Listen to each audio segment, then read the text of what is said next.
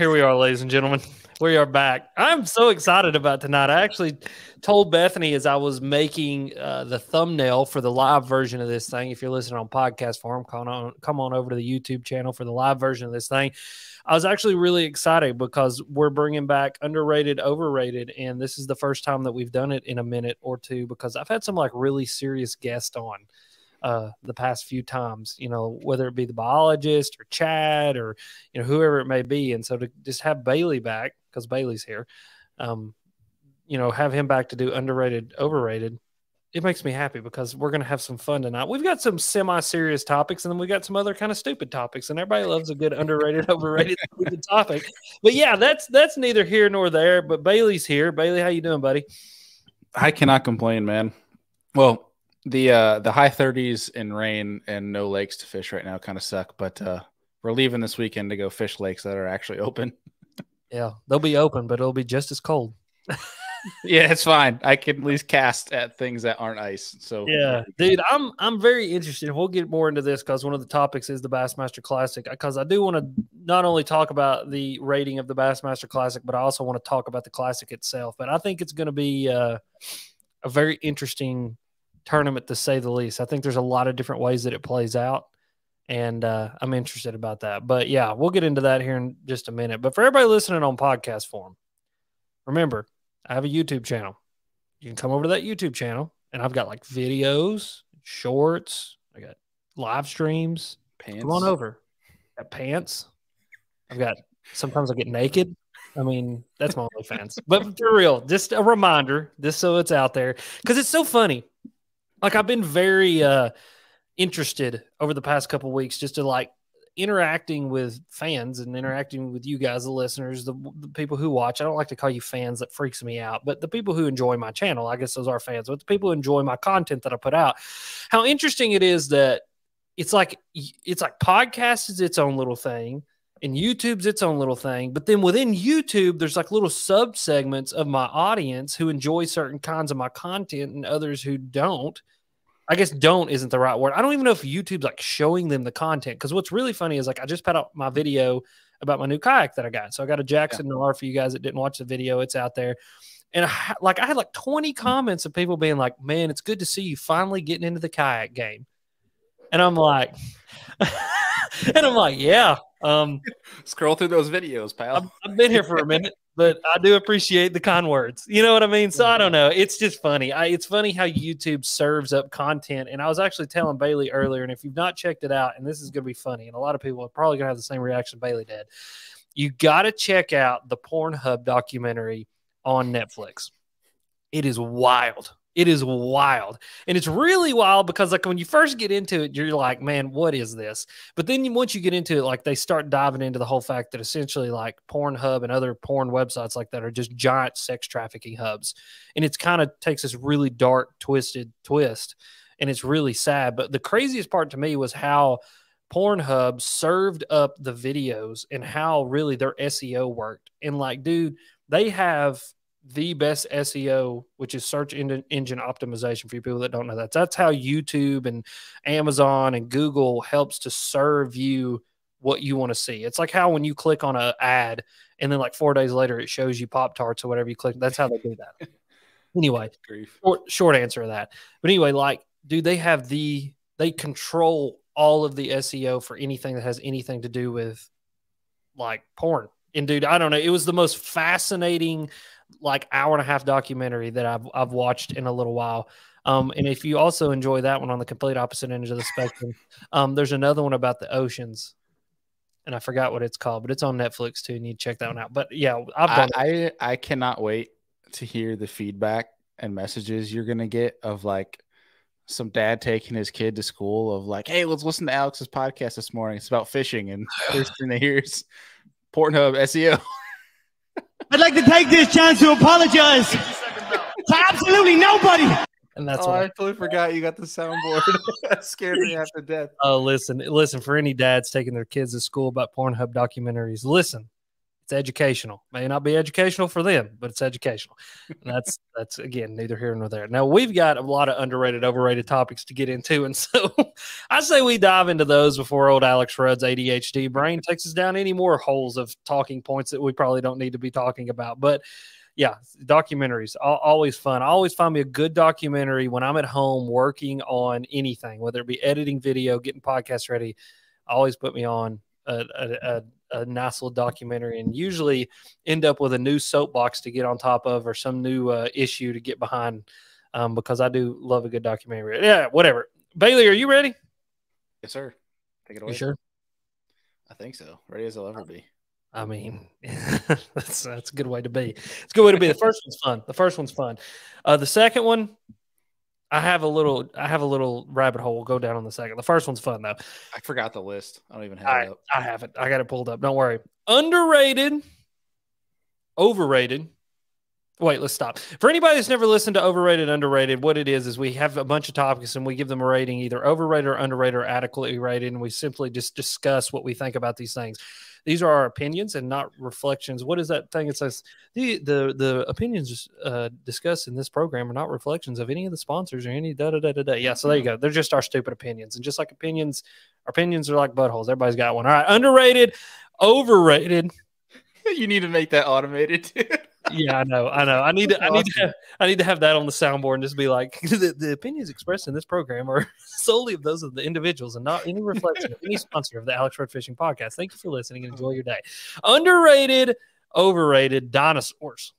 Dinosaurs. Always underrated, dude. Always underrated. Thank you. All right. Like, Bailey, did you have an obsession as a kid with dinosaurs like I had an obsession as a kid with dinosaurs? I still do, dude. It never left. Dude, right? The new 65 movie, I'm like really wanting to go see that. Mm-hmm. I mean, I can't go see it tomorrow, but I may go see it Sunday. Like, I'm really wanting to see it. But, dude, so here's what got me on this little tangent, all right? Is you sent me that TikTok, and if people haven't seen it, there's this TikTok of this alligator. And what is that guy doing? What is that guy harvesting? I think it's some sort of like submerged farm. I don't know. I'm not going to sit here and act like I know. It's some sort of farm equipment that he's using on like a submerged field down, and it's got to be like a Louisiana type of deal because that's not a Florida deal. No, yeah. So I'm not really sure what it is, but there's this video going around TikTok. It's gone viral, and essentially it's like this. It's this combine-looking machine, and as he's combining through this flooded field, there's an alligator laying there, and the combine hits him, and the alligator just bites it, and the combine picks the gator up, and the gator rides it. It's like a giant one too. It's like it's like a 13-footer. I mean, like huge. And so I said those are modern day dinosaurs. And then I got to thinking about dinosaurs. And as I go down the rabbit hole with dinosaurs, like I often do, I think about the fact of how absolutely terrifying a dinosaur would actually be. Oh, we'd be screwed. I mean, dude, there would be nothing you could do. I mean, certain okay, like your little dinosaurs, like your little compies, the little green dudes from Jurassic Park, those are little. And a lot of your dinosaurs were small. I mean, there was, almost. I read a book actually very recently, The Rise and Fall of Dinosaurs: A New History. Is really good. Actually, it's an audiobook. It was really good.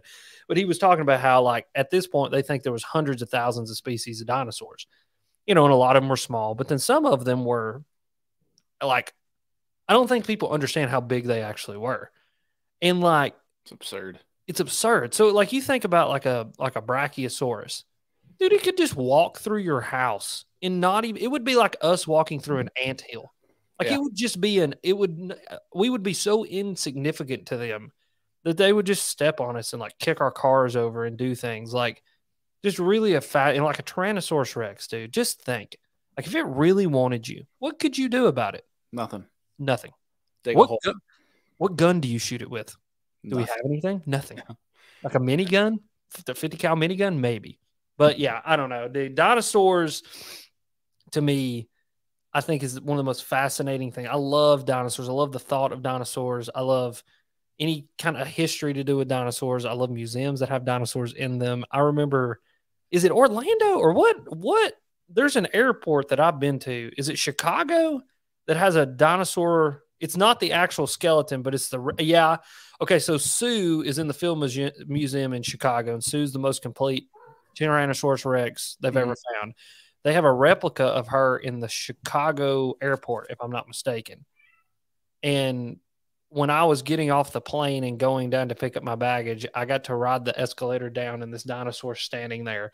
And it was just like one of the funnest things because I stopped and just like stood there and looked at it for like a good solid 10 minutes. It wasn't even the real thing. And I was just like, this is just so, I mean, their teeth are, one tooth is as big as my hand. Like I love it. I get geeked up about it. Dude, the ones that scare me the most are probably either like velociraptors or pterodactyls. Probably more pterodactyls than anything. Yeah. Because you can't go anywhere because they can swim, they can do everything. Yeah. I mean, dude, just imagine. At least a T-Rex, like, they're pretty dumb, at least for what we're told, right? Whereas like a pterodactyl, like, yeah. I mean, dude, just imagine. Okay. Imagine you're sitting on your kayak and pterodactyls. Oh God! I mean, you're popping off shots at it, trying to get it to go away, and it's just like, you're like, oh God, don't kill me! Yeah, we're mad because seagulls are eating topwaters. Like we are their topwater. Oh, dude! I mean, like, dude, how freaking terrible! And some of those things were enormous. You know, you had your little ones, but then imagine some big old, like, I mean, 25, 30-foot wingspan, and I mean, here it comes. Woof, woof. And there's nothing you can do about it. I mean, you just look at your buddy, you're like, all right, we're done, boys. Yeah, we're dead. This is it. And then think about all the crap that swam around in the lakes back then and in the oceans. I mean, like, dude, there was dinosaurs that were as big as whales or bigger in some cases. Just swam around and ate other swimming dinosaurs. Like, oh, dude, it gets different world back then, man. So, two things about dinosaurs before we move on. The first thing is, in that book, The Rise and Fall of Dinosaurs, one thing that they're starting to find out is one issue that a lot of people have with dinosaurs for years and years and years is how did a dinosaur get enough oxygen to survive? Like, how did they even function? Because it was one of the big things that they could never figure out for years and years and years. Well, what they've talked about in this book is the fact that big dinosaurs, when they breathed, could actually store oxygen in their bones because most of their bones were hollow or had hollow chambers within them, which actually helped with rigidity of the bones and made it where they could actually walk around, but then also was a functional tool for them to be able to store extra oxygen when they breathed in for them to actually be able to operate their body and not literally have a brain aneurysm because of lack of oxygen. So, cool thing. Check out, dude. This comment from Diggs Outdoors. Okay. The good part is you'd be able to get anti-aircraft artillery in the sporting goods store for pterodactyl season. That's incredible. I mean, I would love to have just like a 50 cal mounted on the back of the Express. Here comes the pterodactyls. I mean, just start hammering them. There's pterodactyl pieces laying everywhere. Yeah, it's like duck seeds. Like, get them, boys. Everyone's got their own 50 cal. I love it. All right. Second thing about dinosaurs. I don't know if anybody saw this, but it's an article I read the other day. There is a company, and I cannot remember what they're called now. It's called like the Infinity Project or something. I'm not really sure. But they have bought a bunch of land in Siberia, and they have successfully cloned a woolly mammoth. Or successfully been able to replicate a woolly mammoth DNA strand to the point where they can now, artificially inseminate an elephant to get a woolly mammoth. They want to bring back a woolly mammoth. They want to bring back the dodo bird, the Tasmanian tiger, and then the fourth one that they want to bring back is a saber-toothed tiger. Hell no. I was okay until saber-toothed tiger, and then it got a little too Jurassic Parky for me because, I mean, I think the last thing that we need is a 900-pound tiger with literal swords for teeth that is made to do one thing, and that's kill other giant megafauna-type animals like woolly mammoths. It's almost as bad as them trying to, like, reintroduce jaguars to Texas. Well, yeah, but those live there. That's a naturally occurring species that they're just going to reintroduce. And like that was a long time ago. That wasn't recent. Jaguars? I don't think they live in Texas. I mean, I might be just Jaguars were extirpated. That's the word, extirpated. Yes, from Texas in 1800s, early 1900s. Like they just kind of killed them all off down there. Yeah, no, Jaguars are from Texas because they come up through the southern border. Yeah. I'm just curious, like the cattle deal. Like that's one more thing for the home, like the landowner to deal with. I mean, listen, if Can you I imagine walking outside and your dog just gets taken out by a jaguar? it happens all the time with mountain lions, bro. I mean, think about people who live in mountain lion country. Mountain lions are just grizzly bears. Think about a grizzly bear. Grizzly bear does whatever the hell a grizzly bear wants to do. He wants to walk in your house. Guess what a grizzly bear does? He walks in your house. He's just like, At least like a grizzly bear, for the most part, you can see that thing from. I feel like a jaguar, you ain't. It's like a mountain lion. You don't know when it's there. yeah. No, I get it. Yeah, now jaguar. Dude, it's like the scariest part. When I was talking to this guy from fishing game up here in New York, because we have them here, not a lot, but we have them, and he's like, chances are, he's talking to a room. He's like, chances are, all of you have been in the presence of a mountain lion and never known it. I'm sitting there, I'm like, that's sketchy. I believe it. I was watching Meat Eater. They were it was one of their YouTube series, and Giannis Patelis was trying to tag a mountain lion, and they got within like 25 yards of it and never saw it. Like they didn't know, like they knew it was there because it was tagged and they were going on the radio call it, but they never could see the mountain lion. They never heard it. They just know that it started moving away. Yeah, it's terrifying. Like, you want to know something else? Little rabbit hole. I just had a really I saw a comment here that just started. It's messed up, but I started laughing. Yeah. Army Outdoors said about eagles taking small puppies. Have you ever seen like the tags that you could put to find your dog? Like you put on their collar, so you can always see where they're at. You just see on the app just going across the county. Yeah, just why is he flying 30 miles an hour? Oh God, Fluffy, he's gone. I mean, hey, listen, my dad's dog. Well, technically it was my dog when I still lived with mom and dad. There was a hawk almost took him out one day. Like he was walking in the yard and like the hawk was like, I'm gonna eat him, and like jumped down and was like going to square up with him and try to kill him. Like, yeah, that's ridiculous. So I was gonna say, I got another little something we can go down here. Black panthers. You know that the black panther is not a real animal. What do you mean? Like They're not real. They're not they are not scientifically, by a scientific basis, there is no thing as a black panther. Is there a black jaguar? There's a palmated jaguar, which is where their skin tone and all their hair color gets messed up and they become all black with just darker black splotches. But there are no black panthers. Like my high school mascot, we were the Powell Black Panthers. There's all kinds of stories. Like my grandpa and my papa and all these people, all these older folks around here will tell you about black panthers and seeing black panthers, but there is no such animal as a black panther. Cy Robertson, the old famous Black Panther story from Duck Dynasty. It's not real. Black Panthers aren't. So you're telling me like that? What is the Jungle Book with the? Yeah, no, is it a Black Panther? It's not. Yeah. He's ruined my childhood. Yeah, I know, dude. But what I'm saying, like what I'm kind of getting at, which will lead to our last topic for tonight, is there are things out there that people for generations upon generations upon generations have talked about these things existing, but we have never scientifically proved that they exist. But I mean, do they exist? Who knows? All right. Underrated. Overrated. I love the addition of the prop knife. Yeah. Hey, listen, I had a guy send this to me, and it's actually a really nice little knife. I appreciate it. Ada Outdoors. It's about the only thing you're getting from me. That was terrible. It is a nice knife, though. All right. Underrated. Overrated. The Cull Shad. Now, I have a whole rabbit hole we're going to go down here. But just what do you think so far? I think it's underrated. Okay. Why do you think it's underrated? Now that you've had your hands on it for a moment, why do you think it's underrated? I think it's underrated in the fact that you don't need one particular reel speed to be able to actually get it to swim correctly. Or if like you go a little bit over or under that, it's not going to work correctly like a mag draft. Mm-hmm. This is coming exactly from somebody that loves throwing a mag draft. I own a crap ton of them. Mm-hmm. Like I literally have 2 giant boxes full of them. I like the fact that you can do more with the Cull Shad that you can't do with the mag draft. Mm-hmm. In regards to one, the Cull Shad lasts more than 2 fish.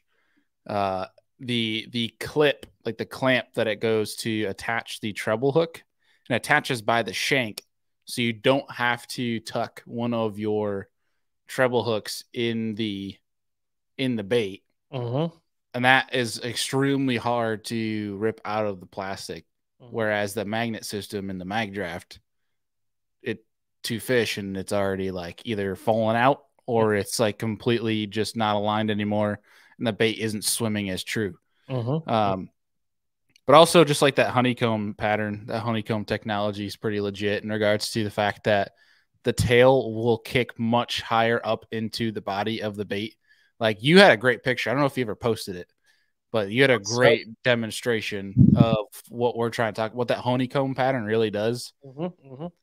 And it doesn't sacrifice the durability of the bait too.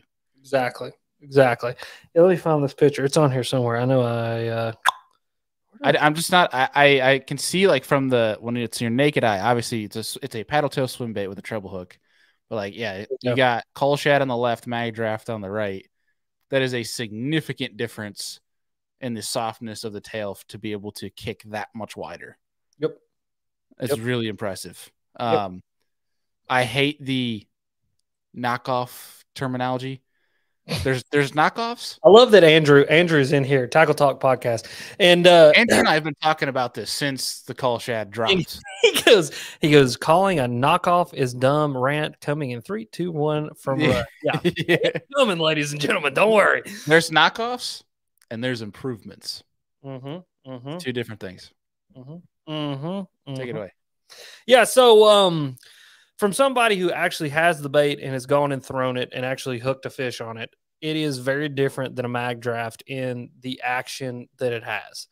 And Bailey's right about the fact that I don't have to find a reel speed to reel it at. It can perform at a lot of different reel speeds. I also played around with putting in some different weights into it, little Nico weights. And it was amazing to me how just a little bit of weight would change the fall rate of that bait as well as the performance at certain reel speeds again. And so in that fact, I'm really impressed with it because there's 2 designated nail weight slots that you can put in. It's not like shoving it up in a mag draft wherever you feel like. Yeah, which is really, really cool. And I mean, this is coming from a guy who had a ton of success with a mag draft. I mean, I was throwing a mag draft before throwing a mag draft was cool. I think I caught my first fish on a mag draft in like 2016. I mean, it was as soon as they were released. I had an 8-inch mag draft and I went to Cherokee Lake and caught some giant fish on it. And I mean, that's what kind of started my journey down the whole, swim bait deal was that swim bait. The mag draft is what got me going on it. And so, really looking at the bait itself, it is, yes, categorically it's the same as a mag draft. It's a harnessed swim bait. And one thing that really kind of frustrates me about some people is how, they want to attack any one particular company is this is a mag draft knockoff. All right. Jackal makes a harness swim bait that's exclusive in Japan. Amakatsu makes a harness swim bait that's exclusive in Japan. There are several other, I think ISSE, who makes the Gilly also, or not the Gilly, but wherever the Gilly thing is, also has a harness swim bait. And you look at these companies and they make these products that are essentially mag drafts. We just don't know about them. And so people don't care here. Now, underrated, overrated. I'm going it's underrated right now. I think that here's kind of my thought process on the underrated thing. And this is kind of when I go back to the slobber knocker. It's not and or, it's both and. You know what I mean? That's kind of my theory on, mag draft and Cull Shad. I think having both in your box is a very smart idea because I can promise you there's going to be someday for whatever freaking weird reason that they're going to eat a 6-inch mag draft over a Cull Shad. You know that. There's days that we eat a slobber knocker better than they do a jackhammer. I'm still going to buy them. I'm hey, dude, me too. I mean, there's still stuff that I buy. And that's what's so funny is like a lot of people want to pin me as just like, well, he gets paid by Berkley. And so he's just going to, do whatever, bend over for him. No, and that's not how this works with me. I still use other brand things. Like I still love FC Sniper fluorocarbon, like for liters, 10 pound, 6 pound leader. Like if I'm going like a 6 or an 8 pound leader, I mean, FC Sniper fluorocarbon is some of the best in the world for that. Not that I'm degrading trilene. Trilene is just as good, but if I go anything below 10, I'm going to go to something a little bit different. Did you watch Ty's video? Yeah, with the Spro. That was weird, wasn't it? Dude, Spro needs to pay that man because I ordered Spro line immediately. Yeah. Yeah. That was immediately. Cool. That was I don't know the last YouTube video that I watched from the first second to the very last. Yeah. That one.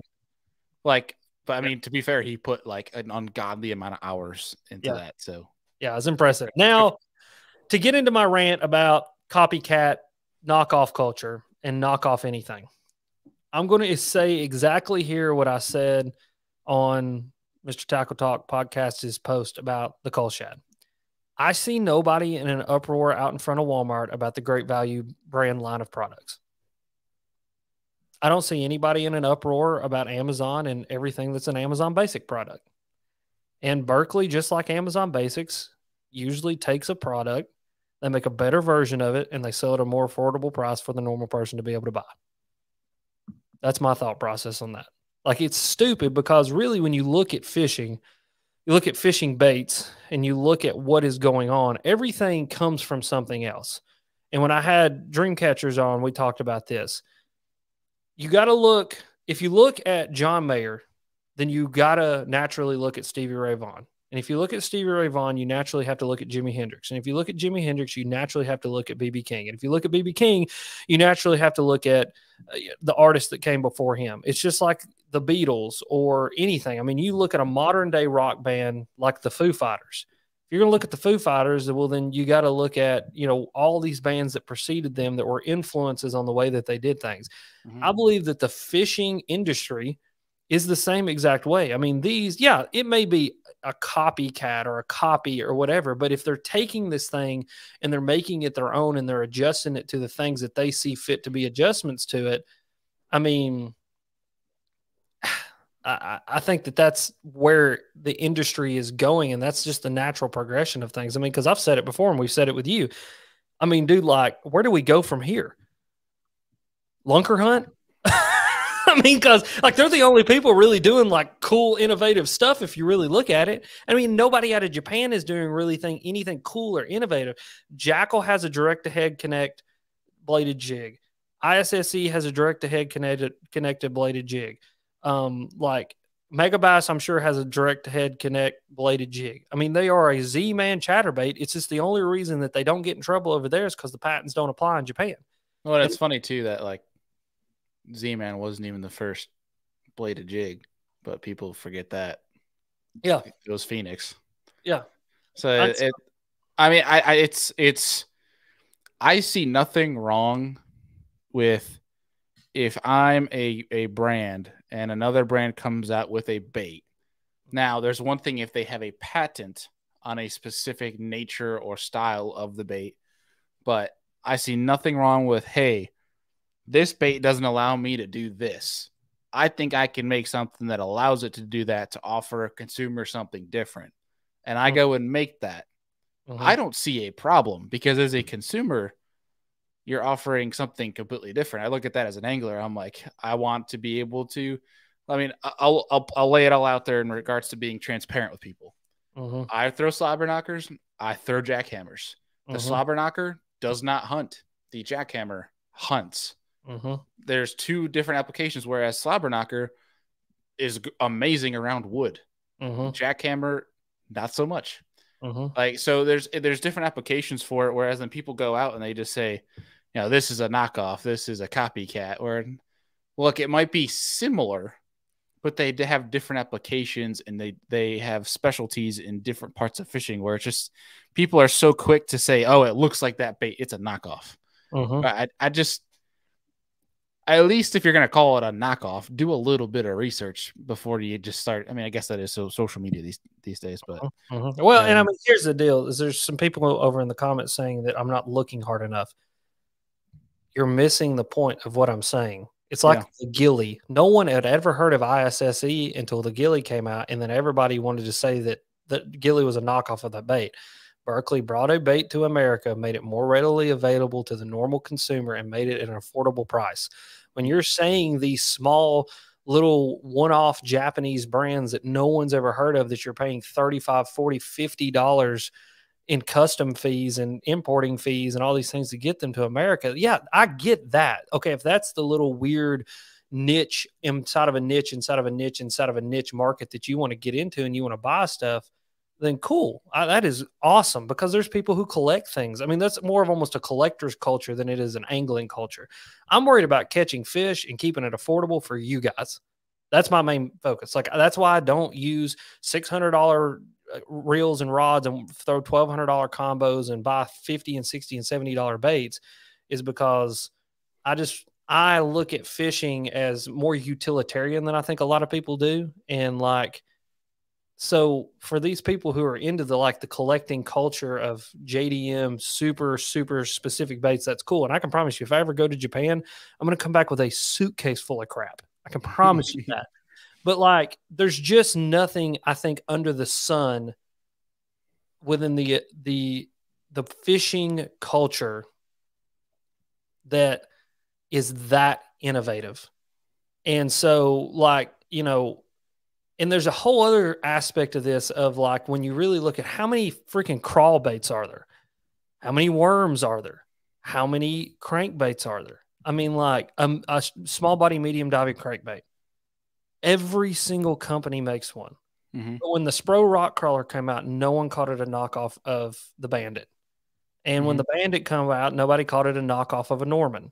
And when the Norman came out, no one called it a knockoff of the original like wood balsa hand carved baits that everybody was making around here. Mm-hmm. And I've got baits. Hold on, let me grab this. This is a perfect example of this. Hold on just 1 second.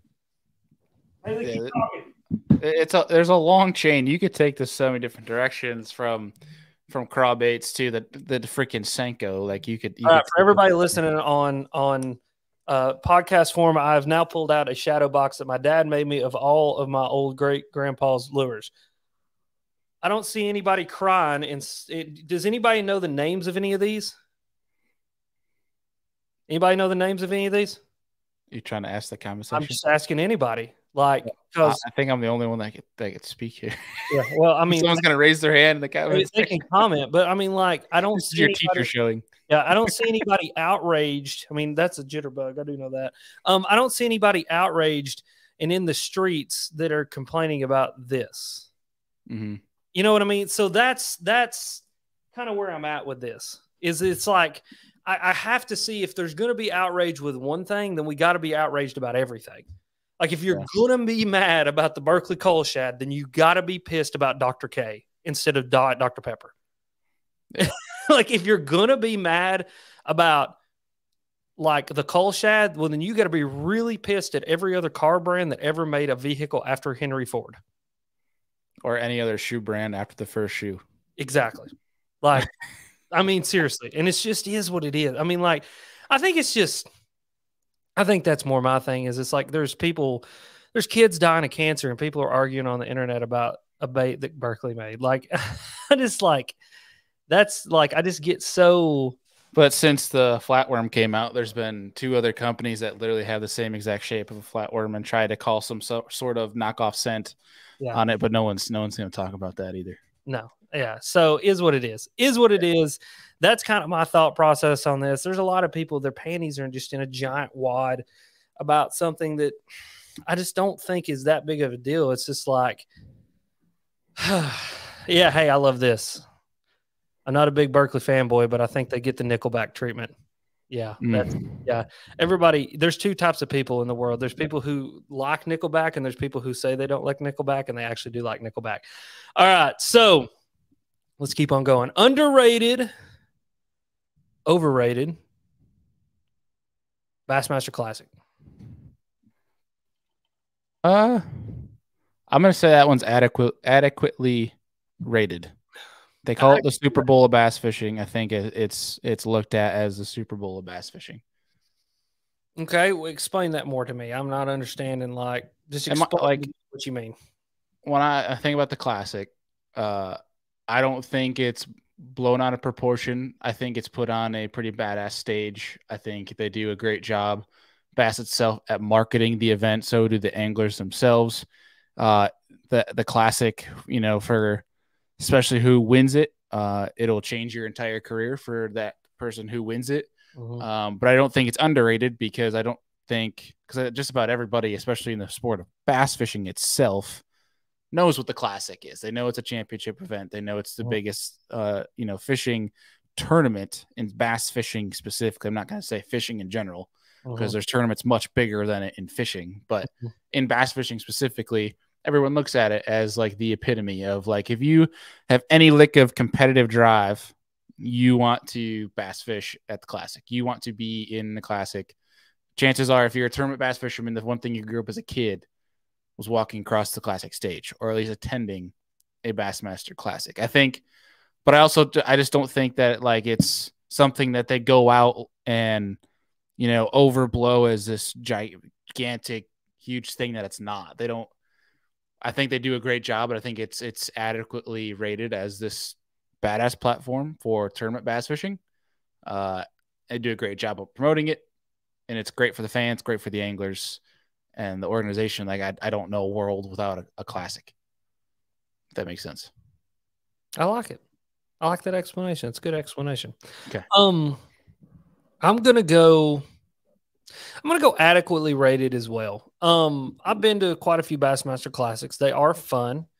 I've always found it interesting that if they didn't have the free component of the whole thing, if there would be any draw whatsoever. What do you think?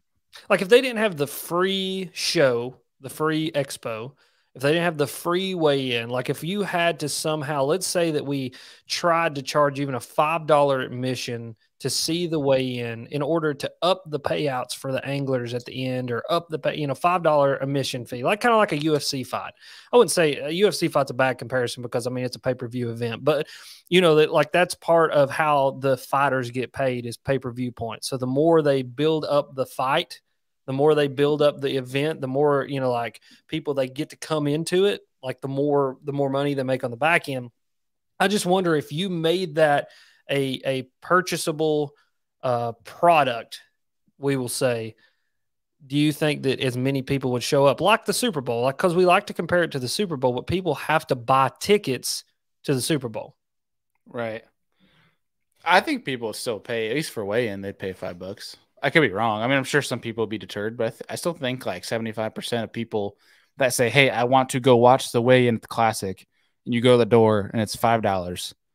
I still think they're going to pay $5. Expo, I don't think someone's going to pay $5 to go walk around the expo. So you believe if they've turned it into a ticketed event? I think a lot of people go still. Let's say it's like an actual ticketed event, like where it's like, I mean, let's say UT football game, where the closer to the stage you get, the more it costs. I mean, like there's all these. No, I don't think it would sell at all.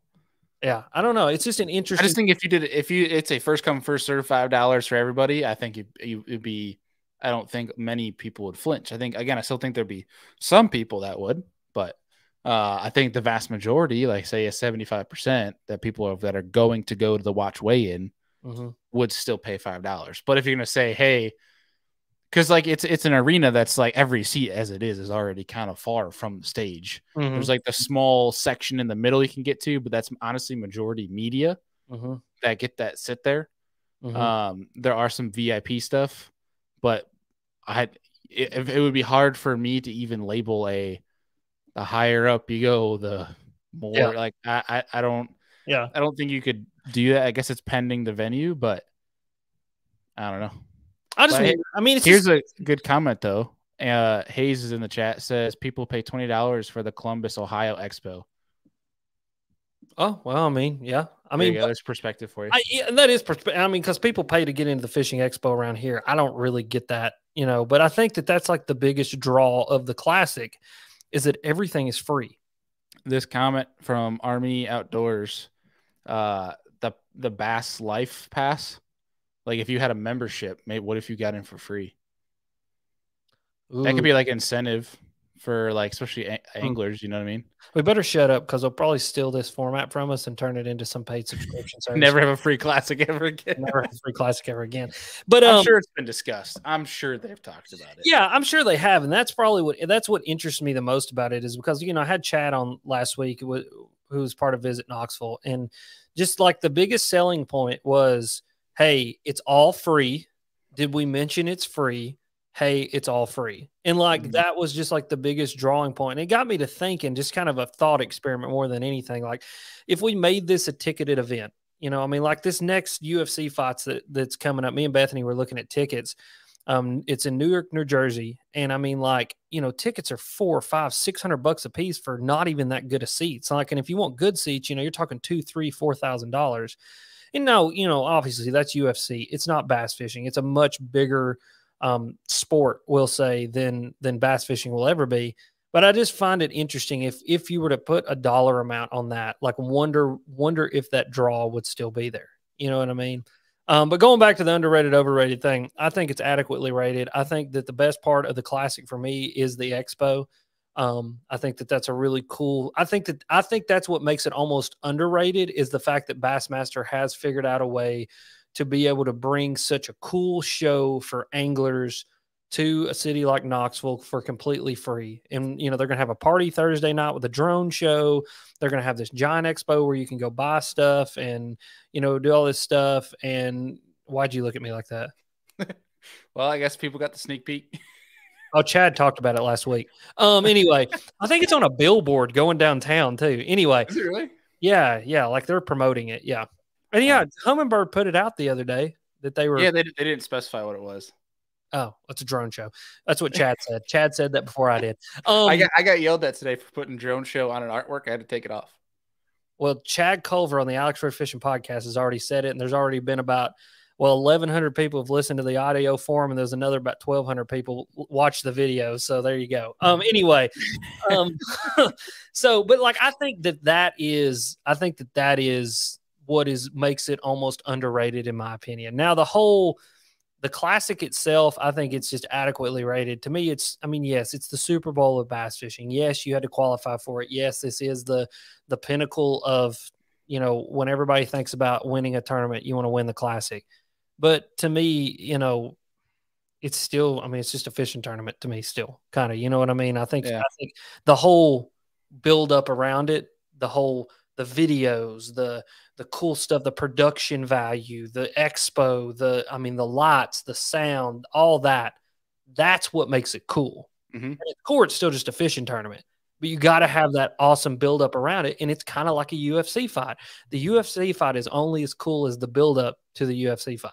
You know what I mean? Like you got to be in the hype for it to be hype. So yeah, I'm going adequately rated to almost underrated. All right. Next one. There is a comment in here from Wrong Omer. I don't even know how to pronounce that. I apologize. Yeah. This hot take: Kayak Classic will have more number than the Boat Classic. I'm curious what he means by numbers. Maybe more participants. Well, participants for sure, because there's a cap for the Boat Classic. I don't think there's a cap for the Kayak Classic. I wonder how many people will show up and watch the kayak portion of the weigh-in. The families of the anglers that are going on stage. Oh, come on now. Oh, more pounds. Well, it's in inches. Oh, pounds? Chickamauga. Yeah, I'm going to go that somebody's probably going to catch a 10-pounder on Chickamauga. If you're going in total? Yeah. Yes. I can promise you Chickamauga in March, somebody will swing into something huge. Mm-hmm. It's just the way that it is. With that many people on Chickamauga fishing at that high of a level, somebody will swing into a giant. There's no doubt in my mind. It's just who does it and how many times does this happen? Because that's the thing about March fishing on Chickamauga is who's going to do it and how many times can it happen within a 3-day span. Top 3 are going to mess them up good. Mess them up real good. All right. Underrated. Overrated. Pancakes. Overrated. God, you and Bethany, what the hell is wrong with you, un-American asshole? Why are they overrated? I don't know. I've never really been like a pancake guy. What is it okay, about? Let me lay this out for you. Unless it sounds so bad, unless my fiance makes breakfast, I skip breakfast entirely. I'm not a breakfast guy. I haven't been for a while.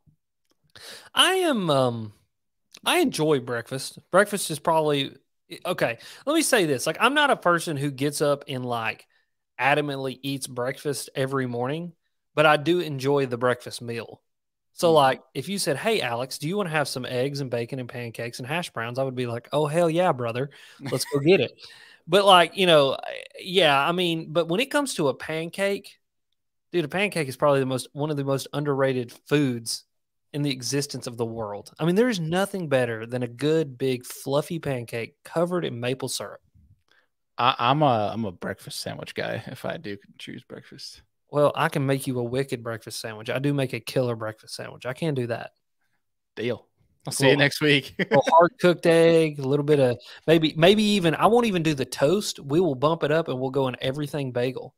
How about that? That's money. Now you're talking. That's it. That's it. Yeah, no, I mean, I love pancakes. I love breakfast. I love breakfast as a meal. Like, I'm a breakfast guy. So yeah. I got to go underrated with the pancakes. Bethany says waffles. Bethany said earlier, she's like, the pancakes are overrated. I like waffles because the little squares hold syrup. And I'm like, sit over there with your glasses on, you geek, you four eyes. Like, hush. Like, what is that? Like, who says that the damn squares hold the syrup? I know she's sitting up there right now. I may get something thrown at me here in just a second. I was going to say, you can be in trouble here soon. Hey, no, but biscuits and gravy. Yeah, biscuits and gravy.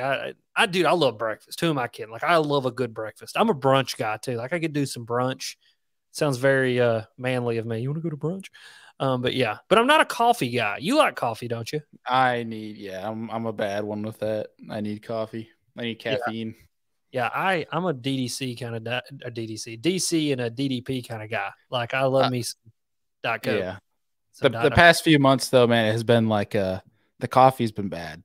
Like, it's just because it's been like 5 hours of sleep, just trying to make sure I'm getting everything done and not sacrificing like my full-time job stuff. And it's just, you tried freebase and cocaine.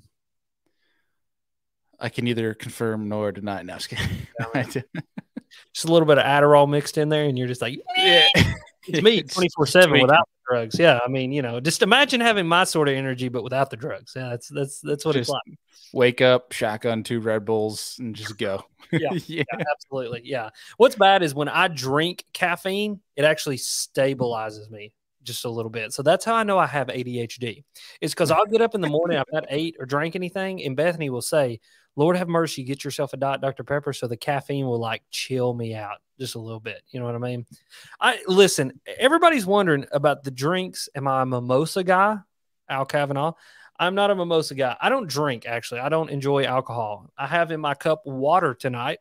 The hardest drink that I will drink is a little bit of Diet Dr. Pepper or maybe even a Monster if the mood hits me right. But other than that, I'm not a... It's feeling frisky. Yeah, if I'm feeling a little frisky, I'm not a big drinker. Never have been. I have tried beer. Don't like it. Liquor and all those kinds of dark whiskeys. Don't like any of that. Just nothing have I've ever tried. But I have a weird taste palette as well, too. Like, I'm one of those people who doesn't like... what's the stuff they put in salsa that everybody it either tastes good or tastes like soap? Sauce? Yeah, they put it in salsa. Oh, salsa. Yeah, green stuff. They put it all over Mexican food all the time. What's that stuff? Oh, I have no idea. I know what you're talking about. Why can I not think of that word? The stuff. What the heck's the stuff called? The stuff. The dang green stuff. Cilantro. Thank you, Jacob. Cilantro. Stuff. Yeah. So cilantro to me tastes like soap. So I think that has something to do with my taste palette of not liking beer or any alcohol or liquor or anything like that. So I don't know. I'm just not a big heavy drinker, more just a water guy in my nice light blue cup. So yeah, I've been trying to drink more water too because it's good for you. All right. Underrated. Overrated. Any catch product. You mean catch like catch boards, catch carts. Oh. Catch. I don't know. I know they make a cart, but I don't know it enough to give a opinion. I said the boards. I mean, I'd say adequately rated because they're the only one we're allowed to use in kayak. It's got to be rated because it's literally the only goddamn monopoly is what it is. Yeah, that's what I was about to. That's why I was going to go highly, highly overrated because they have a monopoly on boards. Like, why has no one else come out? Like, okay, first of all, how did they become the golden standard? Can you kind of give me some insight about what made them like the board to use? I think because They were one. There was the hog trough, which had issues in regards to being too flexible, in regards that you could push down on the board and gain an extra inch or so with that fish on a hog trough, being that it was plastic. And I think because Catch they weren't, first to the game, but they were early enough, and they had a great product that was accurate.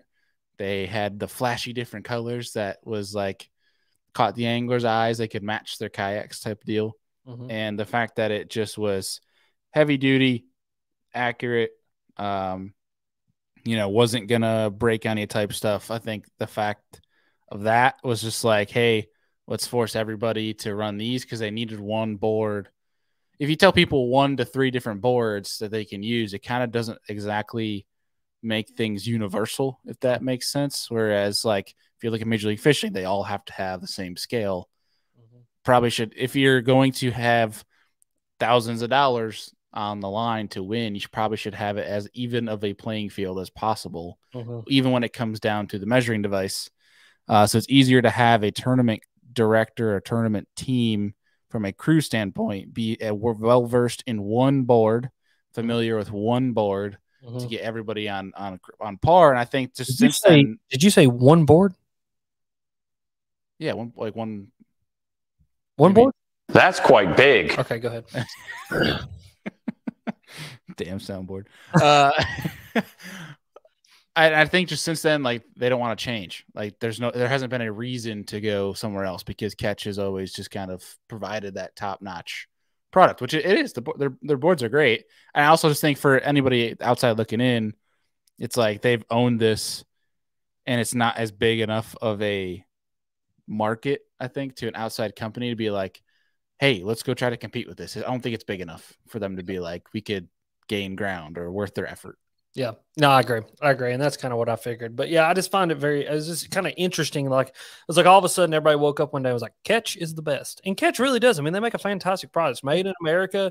I think almost all of the board is CNC'd aluminum, which is really cool because that's kind of something that I am familiar with because that's what my dad does for a living is sell those types of tools. And so that's cool to me. Yeah. And I do have a Catch cart. I actually bought a Catch cart, and that's what I'm going to be using with my Jackson Gnar.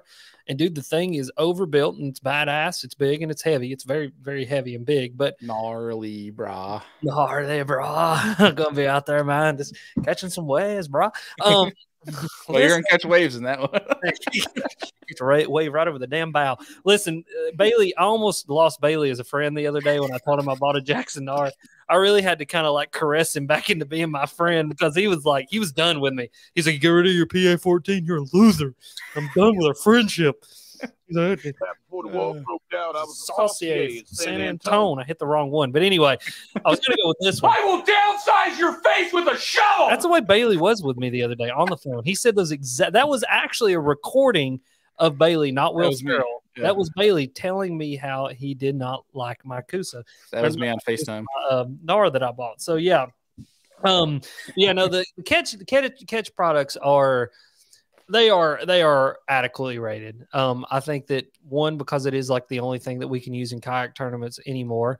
They do make a fantastic product, and I just found it very interesting. I think you're right though. It's like there's not enough reason for anybody else to come out with anything else to drive any sort of competition in that realm. You know what I mean? Yeah, because like there's a bunch of boards out there like for just like figuring out if your sea trout is a legal trout to keep. Like those are out there. There's a bunch of those. It's different if you're talking the general population, but from a tournament standpoint, yeah, I mean, like that's why there's only one scale that all these MLF guys are using. Yeah. It's interesting. All right. Underrated, overrated chickens. Like live living chickens.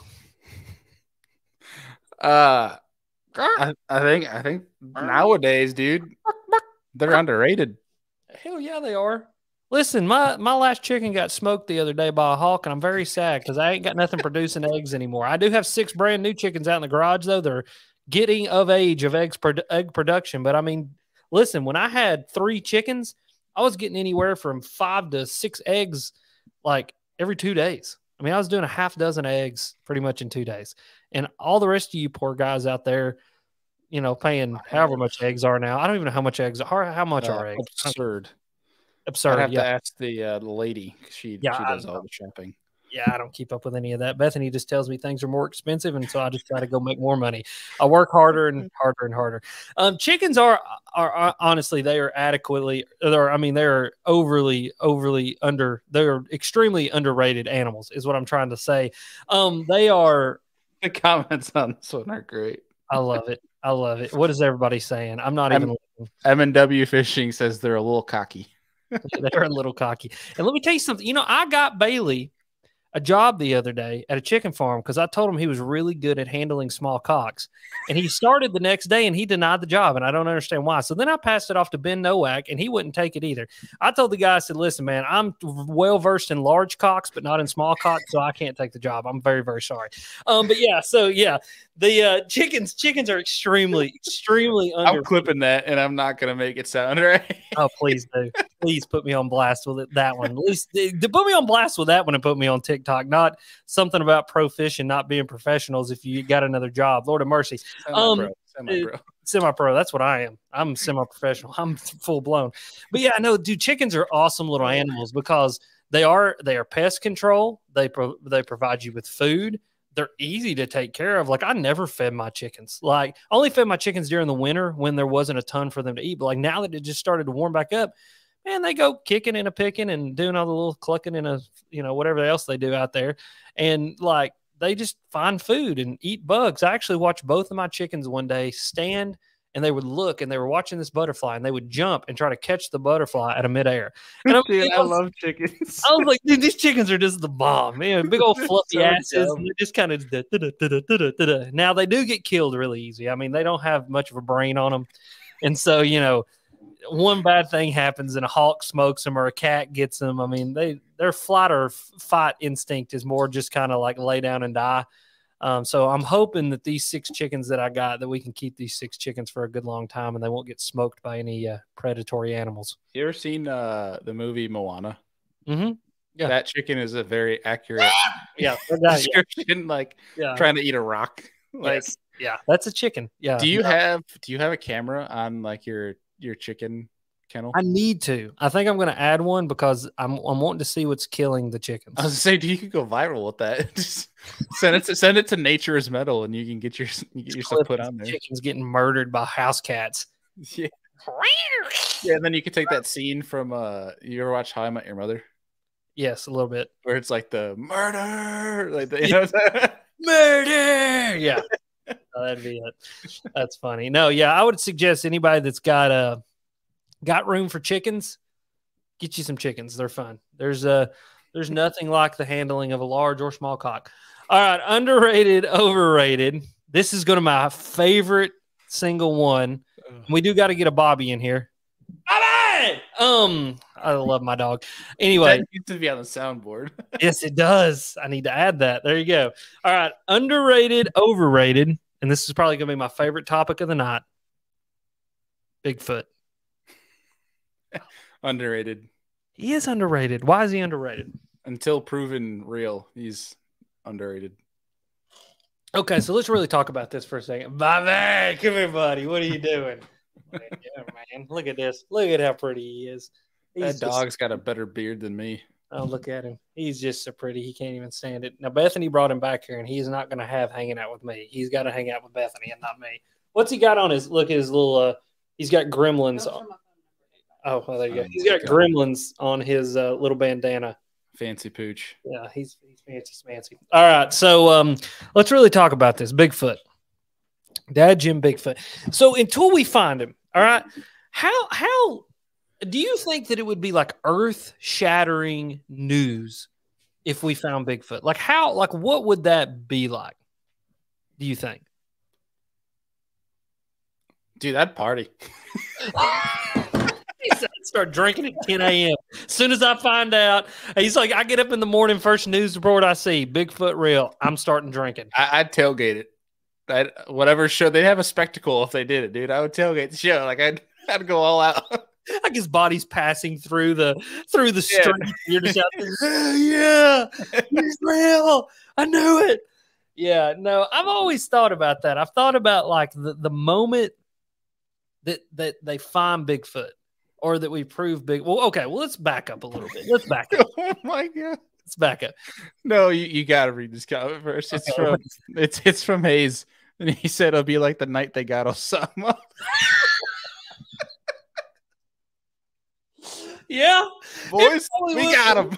Yeah, I mean, it's like, ladies and gentlemen, I would like to. Well, first of all, can you imagine Joe Biden getting up there and trying to fumble through my fellow Americans? We might the Sasquatches as a Bigfoot to Dubai. Yeah, but anyway, so yeah, no, it probably would be like the night that they got Osama. I mean, dude, like there'd be baseball stadiums full of people, and they'd be out there. Ladies and gentlemen, we would like to announce to the public now that we have confirmed reports that we have found Bigfoot. Like, dude, and then the whole place just erupts. USA, USA. Yeah, no, that's probably current day. They would just, ladies and gentlemen, is like there's like Bigfoot standing behind him. He goes, "We got him." Yeah. Dude, just standing in a cage, like, yeah, you got my ass. Good job. I've been hide and seek champion for hundreds of years now, and you got my ass. Good job. Oh no, but like so when you look at Bigfoot is a real creature. Okay, we have fossilized proof of an animal called Gigantopithecus, which was a giant ape that lived in North America and in Asia. And so, you know, like you're talking about a creature that really existed. And I think kind of going back to the whole Black Panther thing, I think we're also talking about a creature that actually existed in that it's just died off. And, you know, because, I mean, what did all of these Native Americans who never had any contact with each other have cave paintings of these giant creatures that lived in the woods covered in hair? I think that they were experiencing a real animal in the Gigantopithecus, and that those Gigantopithecus, as time passed on and as more people encroached upon where they live, eventually just died out. And I don't think they exist anymore. I don't think we're going to find them because I think we forced them into non-existence. Now, that being said, I think if you are going to find anything like that anywhere, I think people sorely underestimate the size of the Pacific Northwest as well as like British Columbia. Like, dude, it is a virtual sea of green. Like, there are places that people have literally never set foot in British Columbia before. And so you can't tell me that there couldn't be something living there, especially a real animal that at one time existed but may no longer exist anymore because of extinction. So there you go. So Bigfoot was a real creature called a Gigantopithecus. I think it was a real creature that lived, it died, and it eventually died to the point that it never came back. All that being said, Bigfoot is extremely underrated, and I will continue to believe, and there's no taking away from me the fact that Bigfoot lived and may still be out there, because damn it, why can't there be a little bit of mystery left in the world? I think if there's anybody out there that doesn't want to believe the Bigfoot is real, you've lost your sense of adventure. I do too. I believe in cryptids. I'm a big cryptid guy. I think there's a whole host of cryptids that are real and that are just dude, okay, we're about to go down a rabbit hole. I can go down this rabbit hole. I mean, we've talked about starting a show about this. Mm-hmm. I mean, like we really have. And I may do it. I may start a show on cryptids and start talking about cryptids because I love it. I mean, I love just anything to do with that. It's like weird. Oh, there's a cat. This is my version of Bobby. What's its name? Rizzo. Rizzo? Rizzo. Rizzo! No, it just doesn't do as well as Bobby. But, you know, no, he was adopted with that name. So Rizzo. What is Rizzo? What is a Rizzo? Like risotto? No, I have no idea. Okay, I got a little rabbit hole to go down here with this one. So we're on TikTok the other day, and there's this dog. I saw this dog named Potato. Okay. Why the hell is it okay to name a dog Potato but not pizza or croissant or pretzel? Like this is my dog Waffle. And people are like, oh, his name's Waffle. That's so cute. But if I walked up and said, this is my dog Filet Mignon, people would be like, That's a little strange. I don't know. You ever thought about that? That's a great question. And then you got people who name their dogs other animals. Like, this is Bear. This is my dog named Bear. Yeah, that's a famous dog named Bear. Okay, well, then why not, like, this is my dog Giraffe? I guess people don't know that they want to. I don't know. I think that's just human nature to not. Because, like, a bear, like, at least somewhat looks like a dog. And you people use the term bear as, like, something that's big, you know, or moose. They say that. They'll say, like, a moose. Stop. Do you hear that? I don't hear shit. My Google just like explained the road directions to somebody's house that nobody even asked it about. And I just hear Bethany going in there going, stop, Google, stop. No, don't do that. Anyway, I'm sorry. Go on. What were you saying? I'm trying to remember what I was talking about. Nah, I think I was just saying, like, there's certain, like, mammals that somewhat mimic a dog where, like, people say, yeah, my dog's a bear. Or, like, I'd always call my lab. She was a big moose because moose are just gigantic and they're dumb. Where my lab was big and dumb. I feel like there's certain things where, like, people use as, like, because it's somewhat similar, whereas a giraffe is nothing similar than a dog. I don't know if that makes any sense. Yeah, I kind of get that. I promise, though, when one day Bobby passes, the next dog that I get, I will name it after some random animal. May it be an octopus, Cockatoo. a cockatoo, a parrot, an ostrich. That's always been one of my favorite. Look at that dog named Cockatoo. What's his name? Cockatoo. We call him Cock or Cocky, either one, or a two. I don't know. Depends on what circles we're around. Steve Owens is here. Steve, you texted me earlier. Thanks for the man. The man. Told him he's coming on the podcast here soon. Do you? That'd be a good one. I'll tune in for old Steve. I want to ask him all kinds of tough questions like, why plastic boats? Do you name your chickens? No. Chicken 1, 2, 3, 4, 5, and 6. I can name my chickens though. It's just hard to tell them apart. You know what I'm going to name? You should totally make like an Instagram story series out of talking to your chickens every day. I mean, it'd probably be pretty good. I mean, I could talk to my turkey when he was all about getting him some. I could literally just walk in there and go, "Hey, turkey," and he'd go, "Oh, dude." Sunday morning live shows with you, with your coffee, with your chickens in the background. Morning talks with my cock. Welcome to Morning Talks with my cocks. Alex Rudd. There you go, dude. You're sold. You gotta love it. I love it. All right, bud. I think we did her in there, man. I think we pissed some people off with the Cull Shad, which that was, I mean, literally, that's the only reason I got on here tonight was to make people mad. Talk about Cull Shad and talk about things that don't exist. I think we did our job then. That's right. Dad said name the dog intestinal worms. What? Come here, intestinal worms. Hey, listen, I got a cat named Tit, T-I-T. So, you know, what am I? I'm a pimp. I didn't believe that for a second when I came over to your place. So you're like, no, his name's Tit. Titty, yeah, Kitty the Titty, Titty the Kitty. That's her name, old Tit, T-I-T-T-Y. On her, I don't think it's on her official medical records. I told Bethany, I said, that'd be hilarious. Yeah, exactly. Southern Jersey fisherman, cull trash. You got that right, buddy. That's what they're going to start calling me, is cull trash. So, all right, ladies and gentlemen. and on that note, I want you to pick people in the audience, since apparently we don't have enough audience engagement or something like that. Blue, kind of green, purple, or pink. First thing that comes through is what I'm clicking. Blue, kind of blue, purple, or pink. And I'm going to click that one, and that's how we're going to end the show. And you got 5? Oh, I got to pick? No, I'm letting the audience pick because we don't have any audience retention or audience engagement or whatever, because it's a podcast. It's not kind of blue. You will never forget the sacrifice that Sweet Baby Ray's made to save your own life and entrust in your hands the future of human civilization. What the?